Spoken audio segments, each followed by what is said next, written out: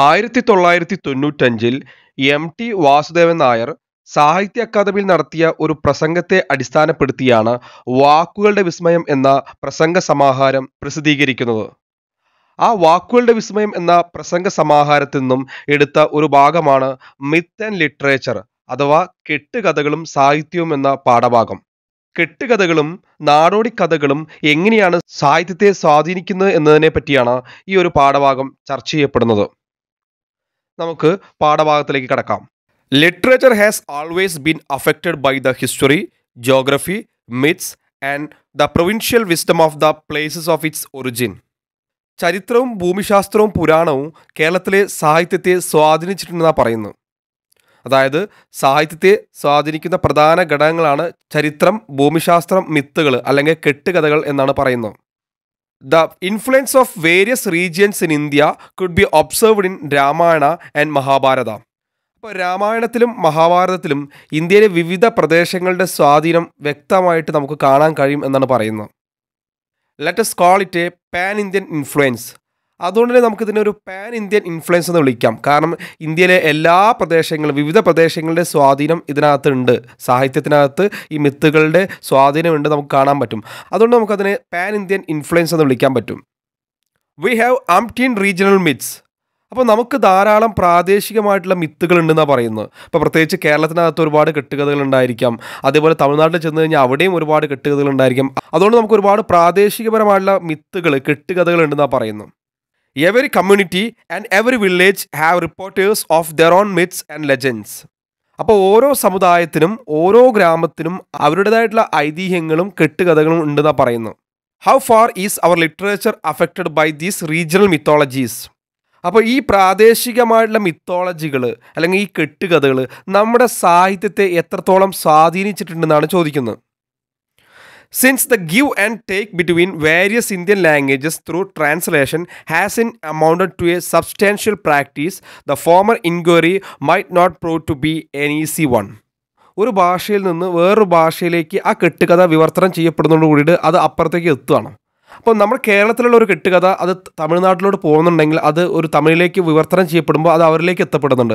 അപ്പോൾ ഭാഷയിൽ നിന്ന് മറ്റൊരു ഭാഷയിലേക്ക് ഇത്തരം കെട്ടുകഥകൾ കടന്നു പോകുന്നുണ്ട്. അപ്പോൾ വിവർത്തനങ്ങളിലൂടെ അല്ലെങ്കിൽ വിവിധ ഇന്ത്യൻ ഭാഷകൾ തമ്മിലുള്ള കൊടുക്കൽ വാങ്ങലിലൂടെ ഈ ഒരു മാറ്റം അല്ലെങ്കിൽ ഈ ഒരു അന്വേഷണം നമുക്ക് എളുപ്പമായിരിക്കില്ലെന്നാണ് പറയുന്നത്. കാരണം ഇത് എന്ന് മുതൽ തുടങ്ങി, ഏത് ഭാഷയിൽ എവിടെയാണ് ഇത് ആദ്യം തുടങ്ങിയെന്ന് കണ്ടെത്താൻ കുറച്ച് ബുദ്ധിമുട്ടാണ്. കാരണം കൊടുക്കൽ വാങ്ങലുകൾ ഉണ്ടായിട്ടുണ്ടെന്നാണ് പറയുന്നത്. One of the books that is sold most in Kerala over several decades is Aithihyamala. ഒരുപാട് വർഷങ്ങളായിട്ട് കേരളത്തിലെ ഏറ്റവും അധികം വിറ്റഴിക്കപ്പെടുന്ന പുസ്തകങ്ങളിൽ ഒന്നാണ് ഐതിഹ്യമാല എന്ന് പറയുന്നത്. കൊട്ടാരത്തിൽ ശങ്കുണ്ണി എഴുതിയ ഐതിഹ്യമാല കേരളത്തിൻ്റെ ഐതിഹ്യത്തെ പറ്റി വ്യക്തമായിട്ട് പറഞ്ഞു വെക്കുന്നതാണ് ഈ ഒരു പുസ്തകം. An 8-volume book which is a compilation of regional legends.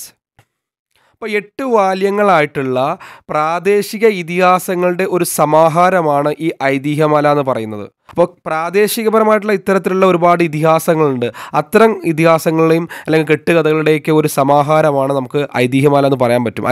അതിനകത്ത് മിത്തുകൾ ഉണ്ടെന്നാണ് പറയുന്നത്. The Genesis of Kerala itself is linked to A myth. കേരളത്തിൻ്റെ ഉത്ഭവം തന്നെ ഈ ഒരു മിത്തുമായി ബന്ധപ്പെട്ട് നിൽക്കുന്നു എന്നാണ് പറയുന്നത്. കേരളം ഉണ്ടായത് ഒരു കെട്ടുകഥയിൽ നിന്നാണ് എന്നാണ് പറഞ്ഞു വയ്ക്കുന്നത്.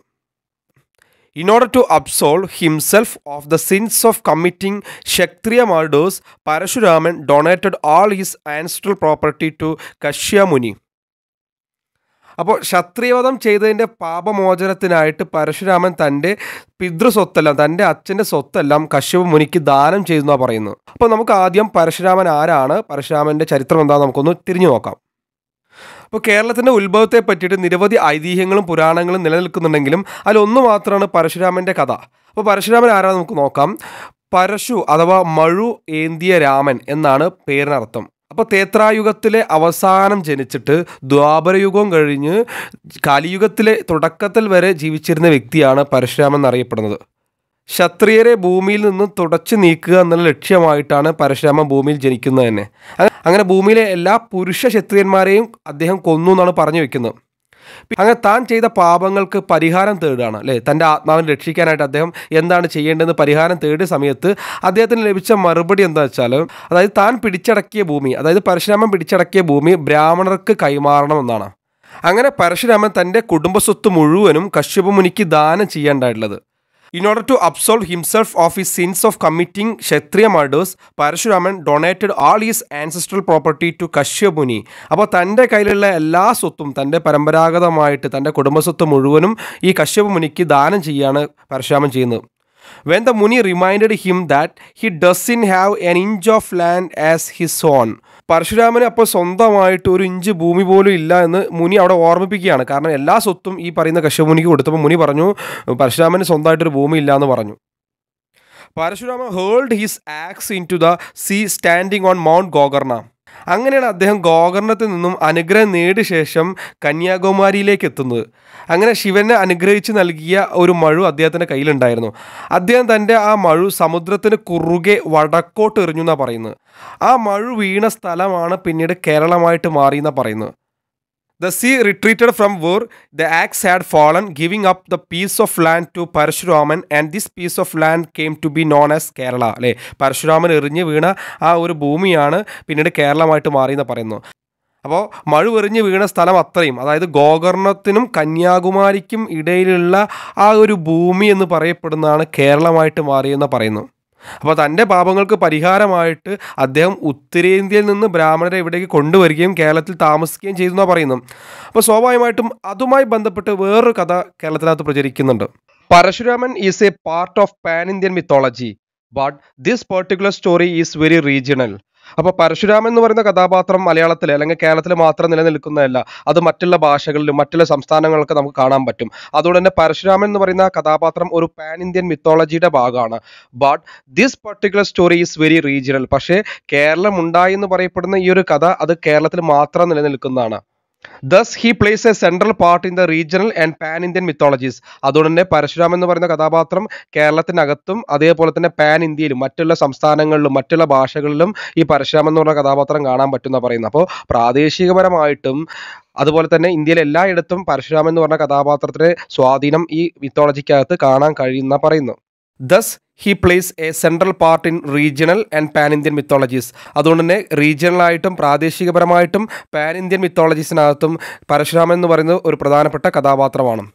Some see this story as a depiction of Aryan invasion of Dravidian regions and deem Parashuraman as a major figure leading this invasion. അപ്പോൾ ഇവിടെ പറഞ്ഞു വെക്കുന്നത് ആര്യ ദ്രാവിഡ വംശീയ മത്സരങ്ങളെ പറ്റിയിട്ടാണ്. അപ്പോൾ ഇന്ത്യൻ ചരിത്രത്തെ പറ്റി നമ്മൾ എപ്പോഴും പറയുന്ന സമയത്ത് ഈ ആര്യന്മാർ ഈ ദ്രവിഡിയന്മാരെ അടിച്ചമർത്തുന്ന കാര്യങ്ങൾ പറയാറുണ്ട്. ആര്യന്മാരെന്ന് വെച്ചാൽ ബ്രാഹ്മണരാണ്. ആര്യന്മാർ തെക്ക് ഭാഗത്തോട്ട് വന്നിട്ട് അവിടെ ദ്രവിഡിയന്മാരെ അടിച്ചമർത്തി എന്നാണ് പറഞ്ഞു വെക്കുന്നത്. ദ്രവിഡിയന്മാരെന്ന് വെച്ചാൽ താഴ്ന്ന വർഗത്തിൽപ്പെട്ട ആളുകളാണ്, ആര്യന്മാരെന്ന് വെച്ചാൽ ബ്രാഹ്മണ വർഗത്തിൽപ്പെട്ട ആളുകളാണ്. അപ്പോൾ പരശുരാമൻ എന്ന് പറയപ്പെടുന്നത് ബ്രാഹ്മണ വർഗത്തിൽപ്പെട്ട ആളുകൾ തെക്ക് ഭാഗത്തേക്ക് വന്ന് കേരളം അടക്കമുള്ള സ്ഥലങ്ങളിൽ, പ്രത്യേകിച്ച് തമിഴ്നാട് കേരളം അടക്കമുള്ള സ്ഥലങ്ങളിൽ ഈ ബ്രാഹ്മണന്മാരുടെ ആധിപത്യം സ്ഥാപിച്ചെടുക്കാൻ ശ്രമിച്ചു. അതാണ് കേരളത്തിൻ്റെ ഉൽപ്പത്തിയിലേക്ക് നയിച്ചതെന്ന് വേറൊരു അഭിപ്രായം ഇതിനകത്ത് കാണാൻ പറ്റുന്നുണ്ട്. വേറെ സം അക്സെപ്റ്റ് ദിസ് ഹിസ്റ്ററി. ചില ആളുകൾ വിശ്വസിക്കുന്നത് ഇങ്ങനെ ആര്യ വംശം തെക്ക് ഭാഗത്തേക്ക് വന്ന് കേരളം തമിഴ്നാട് പോലുള്ള സ്ഥലങ്ങളിൽ അവരവിടെ അധികാരം സ്ഥാപിക്കാൻ ശ്രമിച്ചു എന്നാണ് പറഞ്ഞു വയ്ക്കുന്നത്. കേരളോൽപ്പത്തി, an important book on Kerala history, considered this story credible. കേരളോൽപ്പത്തി എന്ന കേരള ചരിത്രത്തെ പറ്റി പ്രതിപാദിക്കുന്ന ബുക്കിനകത്ത് വളരെ വ്യക്തമായിട്ട് കേരള ചരിത്രത്തിൻ്റെ തുടക്കം ഇങ്ങനെയാണെന്ന് പറഞ്ഞു വെക്കുന്നുണ്ട്. ആസ് പെർ ദിസ് ബുക്ക്, ഈ ഒരു ബുക്ക് അനുസരിച്ച്, ഈ ഒരു പുസ്തകം അനുസരിച്ച്, the societal structure, caste structure, temporal arrangements, customs and practices in Kerala are all mandated by Parashuraman.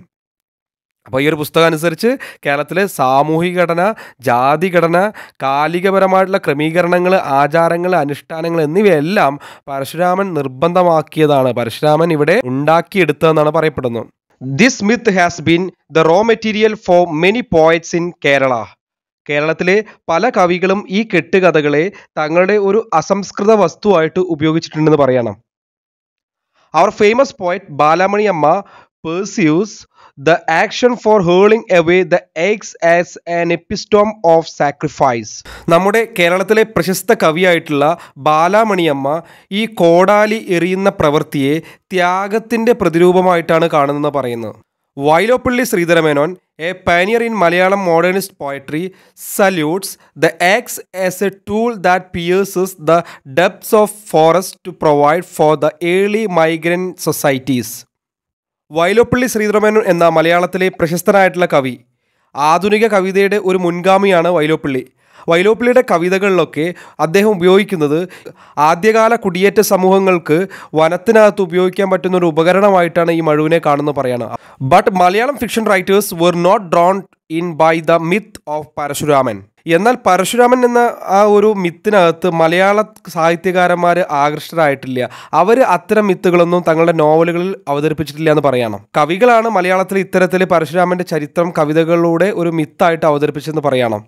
Even though Kerala is a coastal area and the sea has been a constant presence in its historical turnabouts, we have very few sea-related legends featuring in the realm of our fiction. അപ്പോൾ കേരളം എന്ന് പറയുന്ന ഒരു തീരപ്രദേശമാണെങ്കിലും കടൽ അതിൻ്റെ ഒരു ചരിത്രപ്രധാനമായിട്ടുള്ള ഒരു വഴിത്തിരിവുകളിലെ സ്ഥിരം സാന്നിധ്യമാണ്.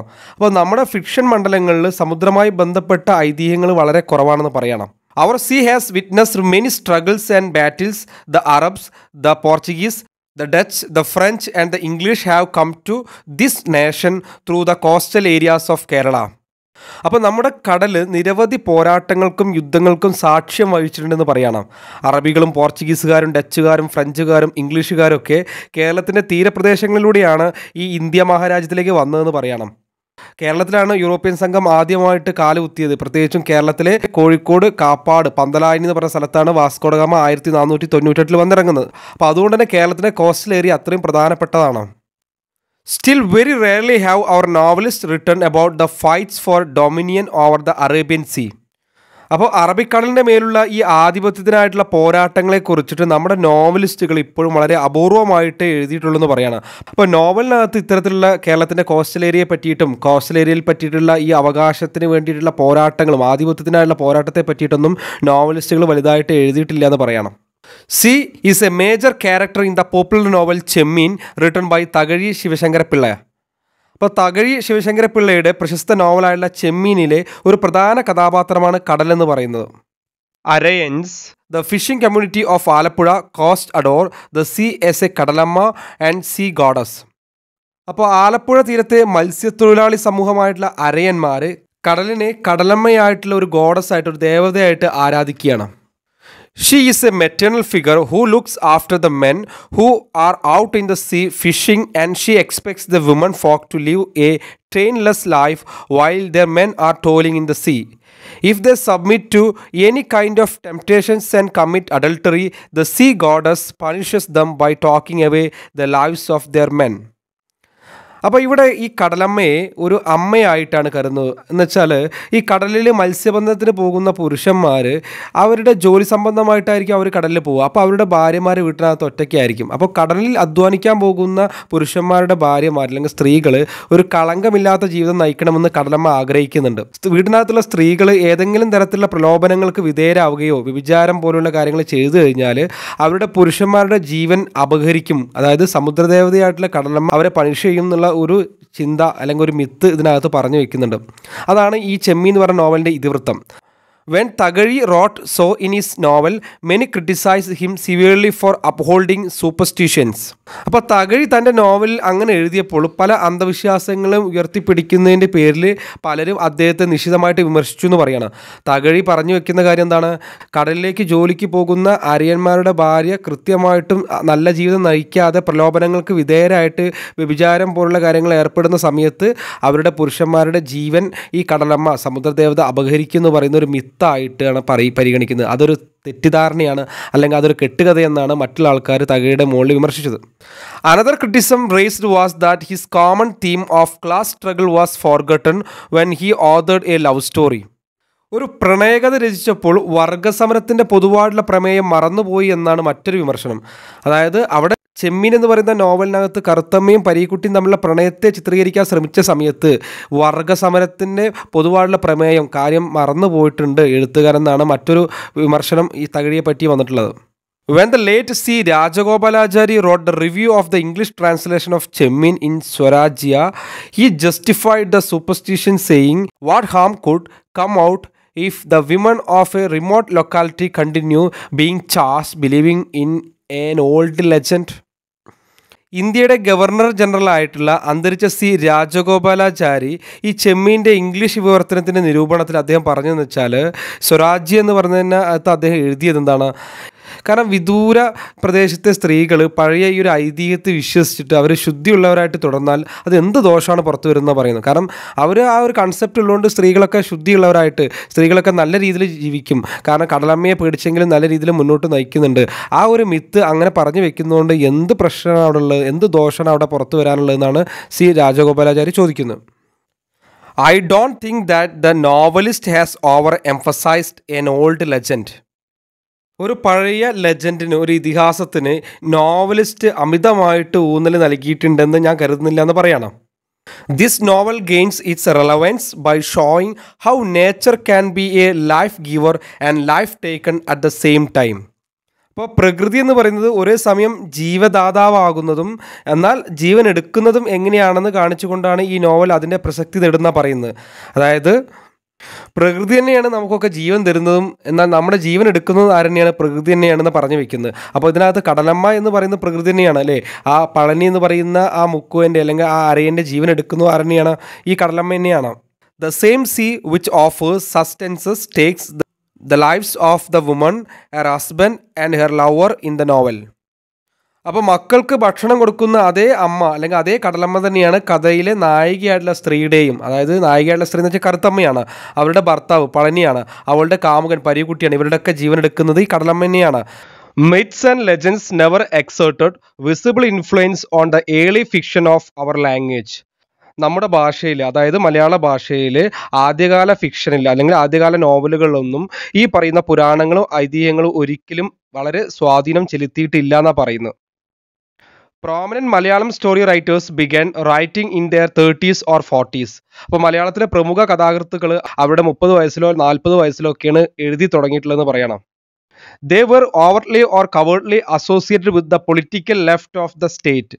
സംസ്ഥാന രാഷ്ട്രീയത്തിലെ ഇടതുപക്ഷവുമായിട്ടായിരുന്നു അവർക്ക് ഏറ്റവും കൂടുതൽ ഒരു സാമ്യത അല്ലെങ്കിൽ അവർക്കൊരു ബന്ധം ഉണ്ടായിരുന്നു. എഴുത്തുകാർ മുഴുവൻ ഇടതുപക്ഷ ചിന്താഗതിക്കാരായിരുന്നു എന്ന് പറയുന്നു. So they were under the sway of the concept of class struggle which left them with the duty of being realistic in their craft. അങ്ങനെ ഇടതുപക്ഷവുമായിട്ട് പ്രത്യക്ഷമായിട്ടോ അല്ലെങ്കിൽ പരോക്ഷമായിട്ടോ ബന്ധപ്പെട്ടിരിക്കുന്ന എഴുത്തുകാർ അവരുടെ ഈ വർഗസമരം എന്ന് പറയുന്ന സങ്കല്പത്തിന് കീഴിലായിരുന്നു അവരുടെ ചിന്തകൾ മുഴുവൻ. ക്ലാസ് വാർ എന്ന് വെച്ചാൽ അത് വർഗസമരമാണ്. അതായത് തൊഴിലാളികളുടെ പ്രശ്നങ്ങൾ മനസ്സിലാക്കിയിട്ട് അവരുടെ കാഴ്ചപ്പാടിൽ അവതരിപ്പിക്കുക എന്നുള്ളതാണ്. മുതലാളിത്ത വ്യവസ്ഥയ്ക്കെതിരെയുള്ള ഒരു വിമർശനവും കൂടിയാണ് ഈ ക്ലാസ് വാർ എന്ന് പറയുന്നത്. യാഥാർത്ഥ്യബോധത്തോടു കൂടിയുള്ള സൃഷ്ടികൾ ഏർപ്പെടാൻ ആ എഴുത്തുകാർ മറന്നു പോയിട്ടുണ്ട് എന്നാണ് പറയുന്നത്. അവരെപ്പോഴും കമ്മ്യൂണിസ്റ്റ് ആശയങ്ങളുമായി ബന്ധപ്പെട്ട് അല്ലെങ്കിൽ വർഗസമരവുമായി ബന്ധപ്പെട്ട കാര്യങ്ങളാണ് അവരുടെ കൃതികളിൽ എഴുതാൻ ശ്രമിച്ചതെന്ന് പറയണം. The understanding that the lives of our ancient writers are inextricably linked to several myths and legends might pique our interest. ഇപ്പോൾ നമ്മുടെ പ്രാചീന എഴുത്തുകാരുടെ ജീവിതങ്ങൾ പലതും ഈ കെട്ടുകഥകളുമായിട്ട് ബന്ധപ്പെട്ടിരിക്കുന്നുണ്ട്. അതുകൊണ്ട് തന്നെ നമുക്ക് ഇത്തരം കാര്യങ്ങൾ കേൾക്കാൻ എപ്പോഴും താല്പര്യം ഉണ്ടായിരിക്കുന്നു പറയണം.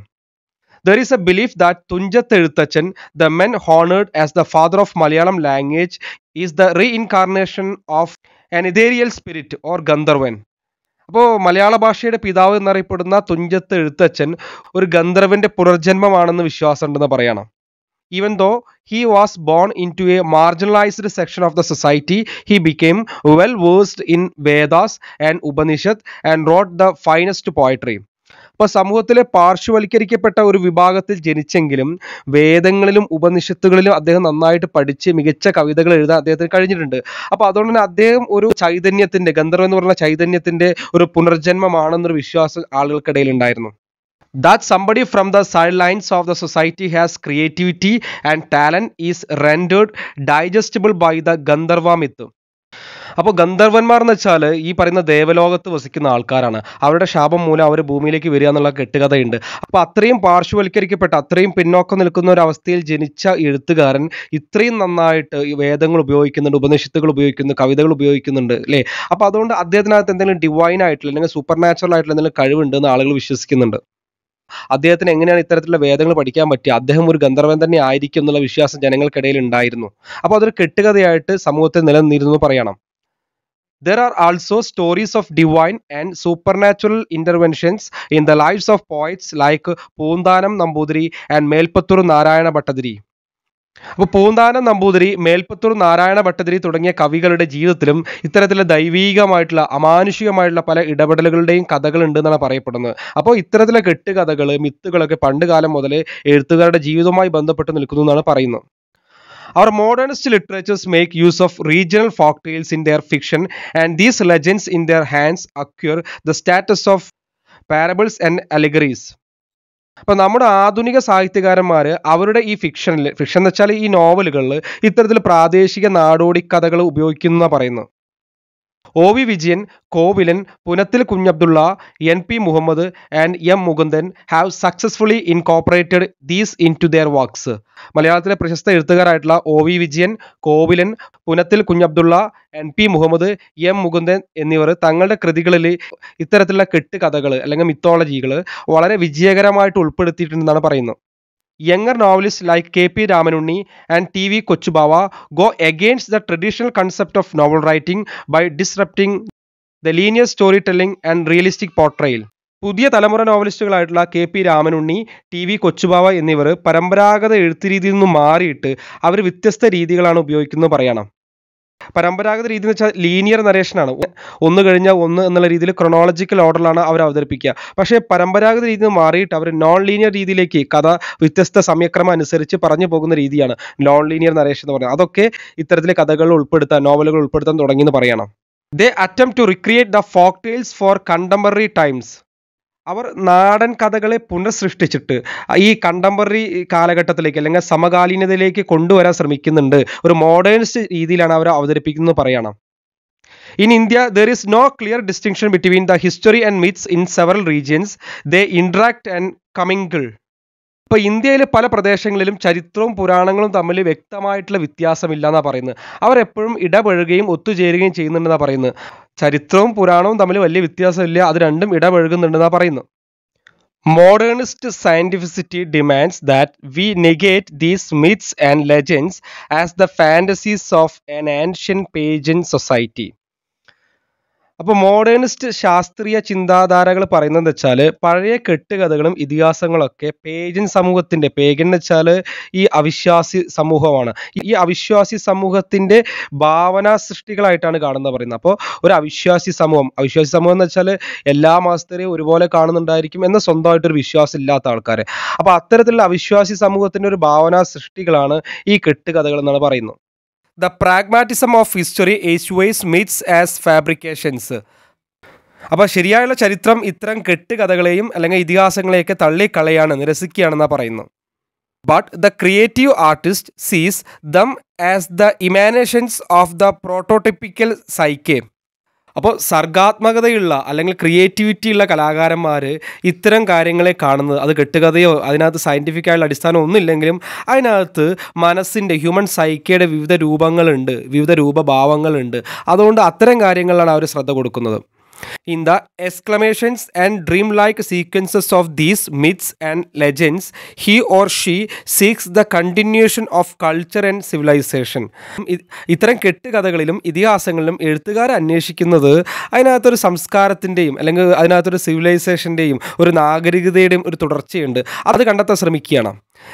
These people are tasked with the rediscovery of the past to seamlessly blend it with the present. അപ്പോൾ ഭൂതകാലത്തെ, കഴിഞ്ഞു പോയ കാലത്തെ നമ്മൾ പുനരാവിഷ്കരിക്കുകയാണ്, എന്നിട്ട് വർത്തമാനകാലത്തെ അതുമായി ബന്ധിപ്പിക്കാൻ ശ്രമിക്കുകയാണ്. എന്ന് വെച്ചാൽ പഴയതിനെയും പുതിയതിനെയും കൂടി ബ്ലെൻഡ് ചെയ്തിട്ടാണ് ഇന്നത്തെ കലാകാരന്മാർ, ഇന്നത്തെ എഴുത്തുകാർ അതിനെ ഈ കഥകളിലും അല്ലെങ്കിൽ നോവലുകളിലും ഉപയോഗിക്കുന്നു പറയാണ്. പാസ്റ്റിനെയും പ്രസൻറ്റിനെയും തമ്മിൽ ബന്ധിപ്പിക്കുന്ന സമയത്ത് അതിനകത്തൊരു ക്രിയേറ്റിവിറ്റി ഉണ്ടെന്നാണ് പറയുന്നത്. അപ്പോൾ ഈ കെട്ടുകഥകൾ എന്ന് പറയുന്നത് കഴിഞ്ഞു പോയ കാര്യങ്ങളാണ്. ആ കെട്ടുകഥകളെ ആധുനികപരമായിട്ടുള്ള തലത്തിലേക്ക് മാറ്റാൻ ശ്രമിക്കുന്നുണ്ട്, ബ്ലെൻഡ് ചെയ്യാൻ ശ്രമിക്കുന്നുണ്ടെന്ന് പറയണം. They tackle myths, legends and folktales not as historical specificities but as what they really are, as imaginary possibilities.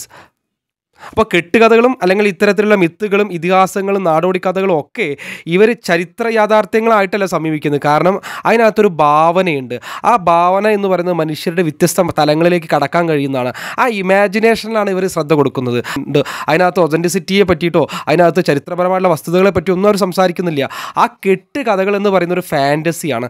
ആ ഫാൻറ്റസിയെ ആധുനിക കാലഘട്ടത്തിലൂടെ ബ്ലെൻഡ് ചെയ്യാൻ ശ്രമിക്കുമ്പോൾ അത് വായനക്കാർക്ക് പുതിയൊരു അനുഭവമാവുമെന്നാണ് പറയുന്നത്. അല്ലാതെ കെട്ടുകഥ കെട്ടുകഥകൾ അപ്പാടെ വിശ്വസിക്കുന്ന ഒരു അവസ്ഥയിലേക്കോ അല്ലെങ്കിൽ ഒരു സമൂഹത്തിലേക്കോ അല്ല പോകുന്നത്. കെട്ടുകഥകൾ കെട്ടുകഥകളായിട്ട് കാണുകയും ആ ഫാൻറ്റസിയിലൂടെ ആധുനിക കാലഘട്ടത്തെ ബ്ലെൻഡ് ചെയ്യാൻ ശ്രമിക്കുമ്പോൾ അതിനകത്ത് പുതിയൊരു ആവിഷ്കാര രീതി കടന്നു വരുന്നുണ്ട് എന്നാണ് MT വാസുദേവൻ നായർ ഈ ഒരു പ്രസംഗത്തിലൂടെ പറഞ്ഞു വെക്കുന്നത്.